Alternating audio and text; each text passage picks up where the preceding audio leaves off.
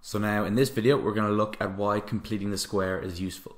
So sometimes we're going to want to find out what's the minimum point of a quadratic. So say for example if it's a u, what's the bottom point, or else it's the maximum point of an n. Okay, so we want to find out what that point is or what that point is, and the way to do it basically is by completing the square. So that's what we were working up to in the last video.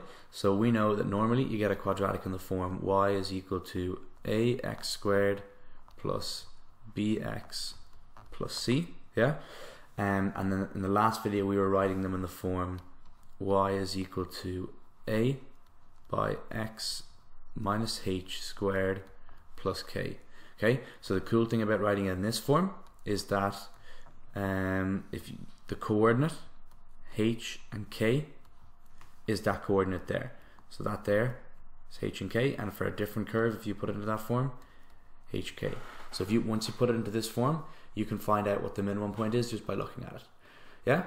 So the h tells us the x coordinate, the k tells us the y coordinate, and then the a tells us if it's plus or minus, so if it's a u or if it's an n.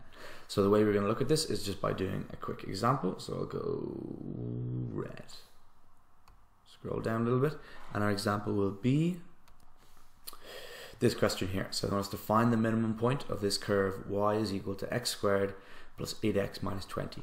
So just in case some of you are wondering, you can do this using calculus as well, but sometimes they do ask you to use algebra, so you have to know how to do both. So again, what we're going to do is we're going to complete the square. So I'm going to continue this in yellow. So we'll say y is equal to x squared plus 8x.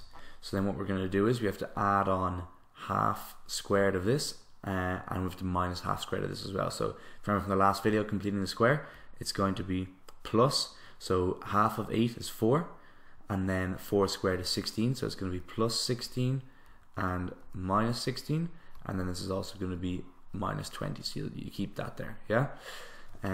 So now we can complete this square because it's a perfect square. So I'll turn it back into yellow. So y is equal to, this is going to be x plus 4 squared. Just clear that 4 up. X plus 4 squared, and then minus 16 minus 20 is going to be minus 36. And this is a problem a lot of people actually have. They make a mistake now at this stage. So just I'm going to write the thing out again. So it's going to be y is equal to a by, no, sorry, it's x by x minus h squared plus k. Okay, so this is important. So this is our answer in the form y is equal to a by x minus h squared plus k, but a lot of people make a mistake now at the last step, which is not good because you've gotten this far already. So if you can see here, each one of these is going to be exactly the same, so you can say a is equal to 1. That's not really isn't important for our question here. Now this here, minus h is equal to plus 4, so they're the exact same. Okay, so minus h is equal to plus 4, and that means that h is equal to minus 4. Yeah, so many people will see x plus 4 there, and they'll presume that h is equal to plus 4, but it's not. You have to do that little step there. I'd always write them over on top of each other. You say minus h plus 4, you say minus h is equal to plus 4, and that means h is equal to minus 4, and then the same here, you can say k is equal to minus 36. So I think it's just the easiest way if you write it like that.